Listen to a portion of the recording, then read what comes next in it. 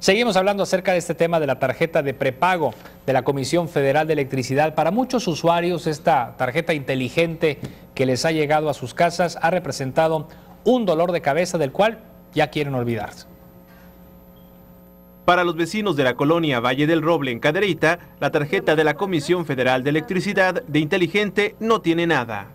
A doña María se le entregaron en diciembre y le dijeron que el 20 de enero sería cuando se realizaría la lectura, pero 9 días antes le cortaron el servicio. Por más reclamos que ha ido a hacer, hasta el momento su tarjeta no funciona. De Inteligente no tiene nada, son puros problemas. Pues no sirve de nada porque nos cortan la luz antes. Nos dicen una fecha, nos la cortan días antes, nos quedamos sin servicio. O sea que pues para mí sería mejor el recibo que teníamos antes. Ella, como el resto de sus vecinos, tiene energía eléctrica porque personal de la Comisión Federal de Electricidad puenteó los cables mientras los medidores y las tarjetas funcionan.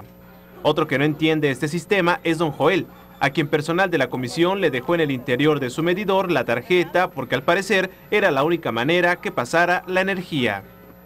¿Dónde está su tarjeta? Está guardada en el medidor. ¿Cómo que está guardada en el medidor? Sí, ahí lo pusieron los de la luz.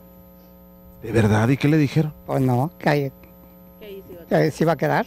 No sabemos ni para qué. Y que supuestamente para que usted tenga servicio de energía. De energía, efectivamente.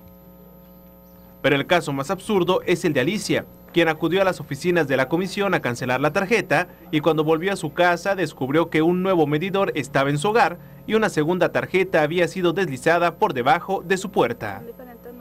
Fui a meter la solicitud de cancelación el día de ayer. Voy, cancelo esta tarjeta, llego a mi casa alrededor de las 3 de la tarde, abro la puerta, me encuentro que me cambian el medidor y que me avientan esta tarjeta que dice nueva tarjeta. ¿Quién les autorizó el cambio de medidor? Nadie. ¿Quién les autorizó dejarme esta tarjeta? Porque se supone que alguien la tiene que recibir porque toman fotografía. Nadie tampoco. Como el problema en esta colonia es generalizado ya que no tienen energía, una cuadrilla acudió para puentear los cables y los dejaron así, que representan un riesgo para los vecinos.